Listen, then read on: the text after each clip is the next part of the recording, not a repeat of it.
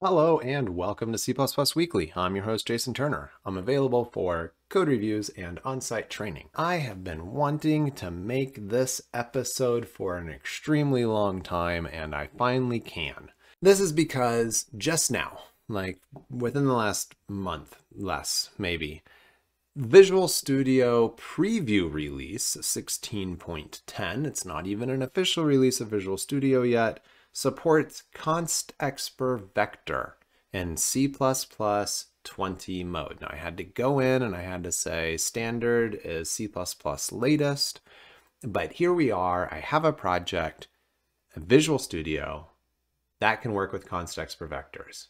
So we're going to discuss what exactly this means. Like, what are the uses and limitations of constexpr vector?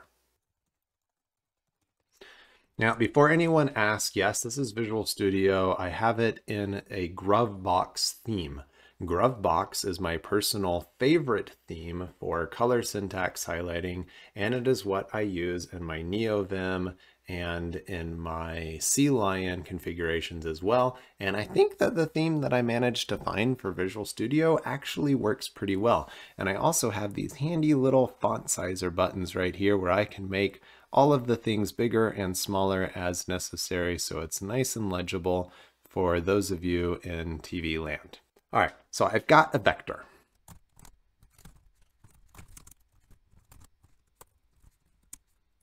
Now, a function just as simple as this one right here would have been invalid before C++ 20. You go and try this on your compiler, this is not going to work. We're not doing anything. All we're doing is creating a vector, an empty vector at that. Now, this code does compile, and I will tell you as a spoiler alert here that IntelliSense does actually seem to be working correctly, which isn't always a given when we're talking about bleeding edge features. So if I just go ahead and I hit the build button, there's the build button, then I can see that it compiles with no big deal. One thing succeeded, 0 failed. Now, this would have failed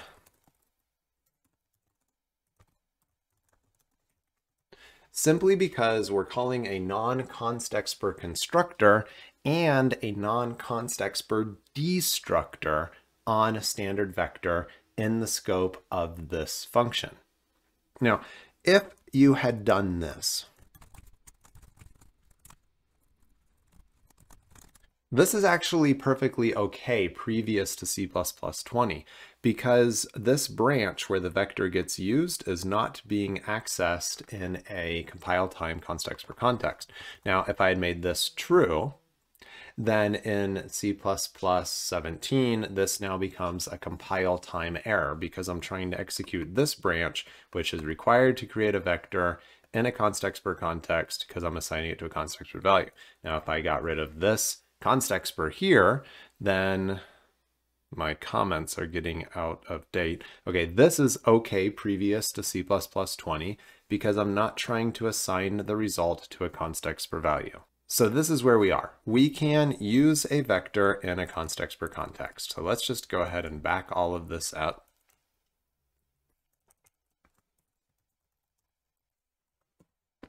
There. So I just created a vector of 5 elements in a constexpr context, and I'm not actually doing anything with it. And this parameter is meaningless. And get rid of this, and we'll clean up our comments here. I'm allowed to use a vector in a constexpr context now. C++ 20, I'm allowed to use the vector, but what does that practically mean for me? I could do, I don't know. Let's just create some condition. Whatever, if some condition is true, then I add some value to it. And then I could do something like,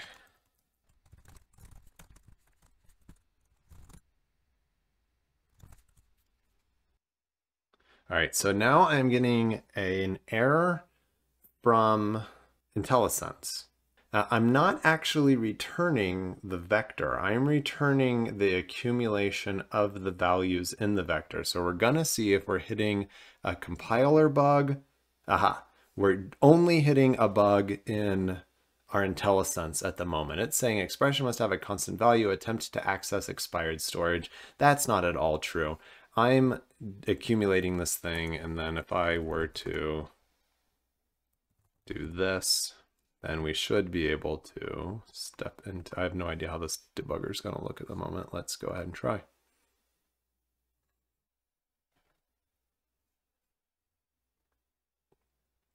Okay, the value equals 30, so fine. This seems to have worked perfectly fine, but an IntelliSense bug. That's fine. They'll get that fixed soon enough. Okay, so this IntelliSense error that we saw here, this speaks to a larger problem, if you will, of using vector in a constexpr context. So let's just try to return this vector, just that simple. And then let's try to return the 0th element here. Now we're still going to get this error that we have an expression cannot be interpreted, whatever that means. We have here no suitable conversion, oops, that would be why. All right, let's make that return auto. Now we should get this error that says invalid use of address of interpreter storage. So whenever you allocate memory in a constexpr context, and I covered this in my C++ 20 constexpr new and delete episode, it must be freed before you leave that constexpr world. So this is, kind of weird. So I can't actually have a constexpr vector. That's not possible. I can never have a constexpr vector. I can use vector and string. All of this applies exactly the same to string. I can use vector and string in a constexpr context, but I can never have a constexpr vector or a constexpr string. So I'm going to get this error. Now let's go ahead and build, and we'll see if we get a better error from the compiler instead of from IntelliSense. Let's see. Failure was caused by allocated storage not being deallocated. So we can't have storage that was allocated at compile time that persists until runtime. It must be freed. If it was allocated at compile time, it must be freed at compile time.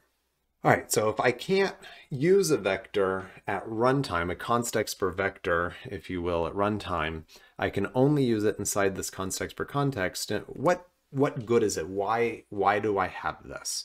Well, the main thing is that it gives us a way of working in a dynamic world at compile time. So prior to the support for vector in constexpr new and constexpr delete, we would have had to have said something like this. We would have just said, I have no idea how many values I'm ultimately going to need, so I just have to make up some upper limit that can be used at compile time. And this is what we had to do when Ben Dean and I worked on our constexpr JSON parser. We kind of had to say, well, I hope you're not planning to parse more than 50 elements or whatever. And you had to specify these things at compile time or as a template parameter or something like that, but it had to be a compile time choice. Now that we've got constexpr vector and constexpr string, we can program a little bit more naturally. We can just use these containers in a compile time context. But then we have to figure out how to let the compile time world and the runtime world intersect. How do they live together in harmony? So I want to make a quick clarification here.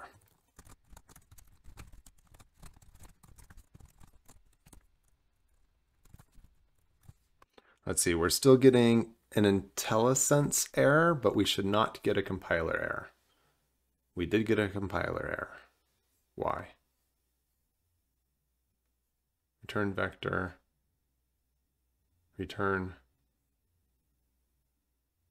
some value does not match function type. Oh, I need to return value here. Okay.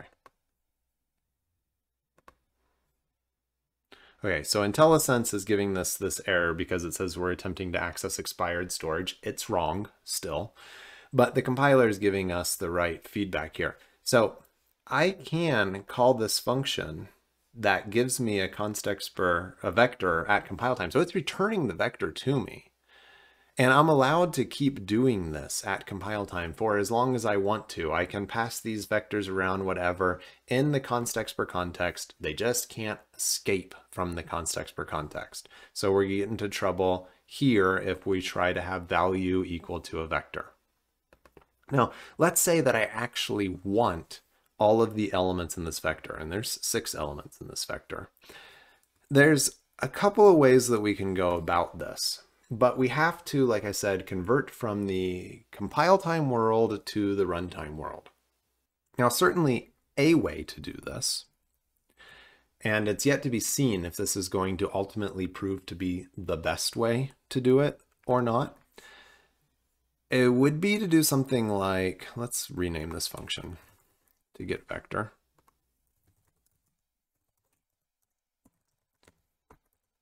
Now, we already know that this code is going to fail to compile because we can't get that vector at compile time. Now, what we can do, though, is say, what is the size of that vector at compile time? That is information that's known at compile time, and it does not require us to be able to move the memory that had been allocated at compile time into the runtime world.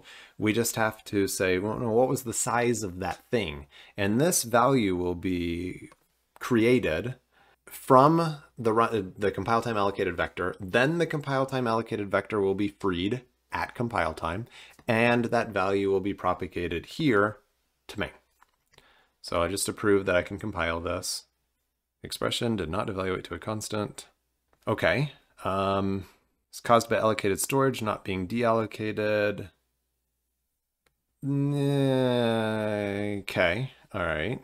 I believe that this is actually a bug in the compiler here, but if someone knows better, then you can tell me. So I'm pretty sure that that would actually be a bug because the dot size member should be constexpr and the whole thing should have been able to evaluate at compile time and not generated that error. But let's go ahead and see what happens if we compile this. Okay, that compiled. We did effectively exactly the same thing. So now we have this size that is given to us at compile time, and we can actually see here, this is constexpr const size t value equals 6u. We actually know from IntelliSense that this thing's going to be equal to 6. And interestingly, IntelliSense no longer has a problem with what we're doing. Okay, so I know the thing is 6, the size is 6, and I now know how much data needs to go into it. So I could do something like,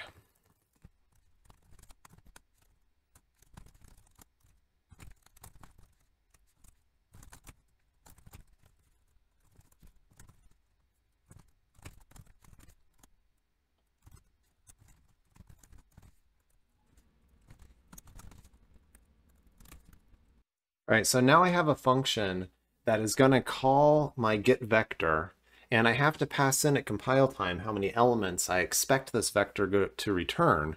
And unfortunately, I'm in the situation where I'm having to kind of call this getVector function twice. So if this is something that is relatively expensive to calculate and your compiler is not very good at optimizing multiple calls to the same constexpr function with the same parameters, memoizing them, then you could be in a problem here, really. We might end up being asking the compiler to do the exact same thing twice. But this is an option, and it's something that works.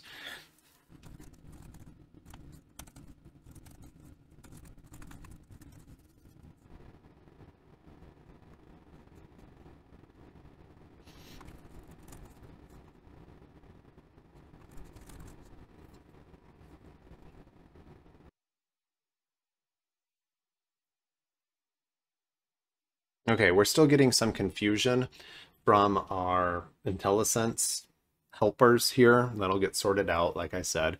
IntelliSense actually uses a completely different compiler than Visual Studio does. So it's not surprising when things kind of get out of sync every now and then here during development. Keep in mind, I am using a preview version of Visual Studio 2019 here. Just because they haven't incremented the name Visual Studio 2019, they have continued to increment the compiler. So I've taken this dynamic, what it's weird to think about. It was a dynamic compile time world, a world that's operating in a dynamic way at compile time with a constexpr, and moved this into a statically known thing that's available to us in the runtime world, but was calculated at compile time. And so that's where my data here becomes an int of 6. And so this was all sorted out at compile time. Now you're probably thinking, well, why in the world do we have to go round about this way? Isn't there some way to do it all in one step? And I would say not in any way that I've been able to come up with, because you have like a chicken and an egg kind of problem. You can't ask for a constexpr value while you're in the middle of evaluating a constexpr thing, because that's not available to us yet. We don't have things like constexpr parameters. So we have to fully evaluate the thing and say, well, what is the result size going to be? Oh, okay, thank you for giving me that. Now I'm going to pass that result size back into another function that knows how to do this translation for me. And so, like I said, this is vector and string in C++20 if you want to use them specifically in a constexpr context. They're going to give us a whole lot of flexibility, but I'm afraid that we're going to have to end up jumping through hoops more often than we feel like we should when we want to actually bring these values back out into the rest of the world.